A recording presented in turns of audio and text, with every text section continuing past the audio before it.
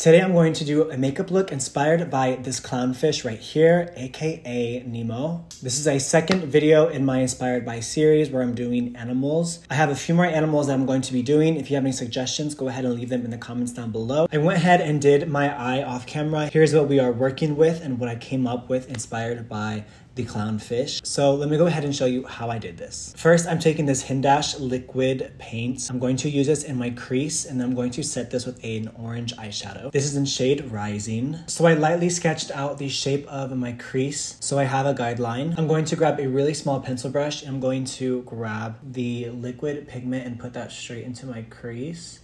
I'm gonna go right above that line that I created.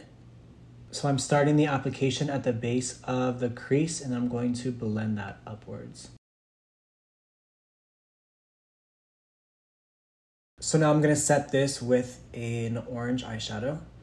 I'm just going to tap that at the base and then blend up again, same technique. And this step is what locks in that cream and it's not going to move and it's going to be pigmented all day long. Now I'm going to grab this matte paint from NYX. I'm going to do the same thing I did in the crease, but I'm going to keep that even lower than the orange and blend that into the orange.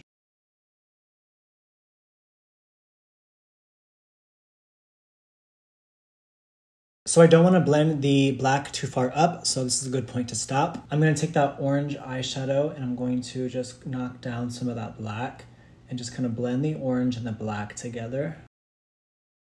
All right, time for the fun, satisfying part. I'm going to take P. Louise, and this is white.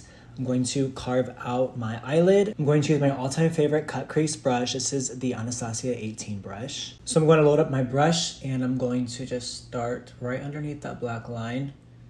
Just gonna start cutting that out.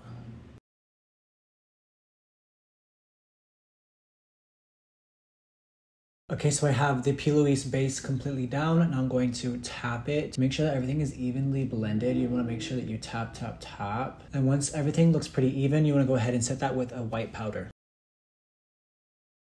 Next, I'm going to take the same black cream eyeshadow that I used before and I'm going to do the eyeliner portion. So I'm just going to go from the corner of my eye and connect that.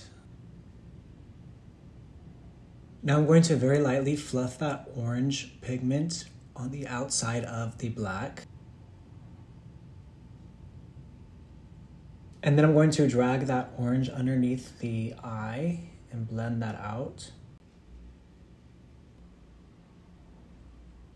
All right, so I just did the eyeliner in the inner corner and the eye look is basically complete. All we gotta do is put on lashes. I just added an eye gloss from Lottie and it's a clear gloss with metallic glitter inside of it.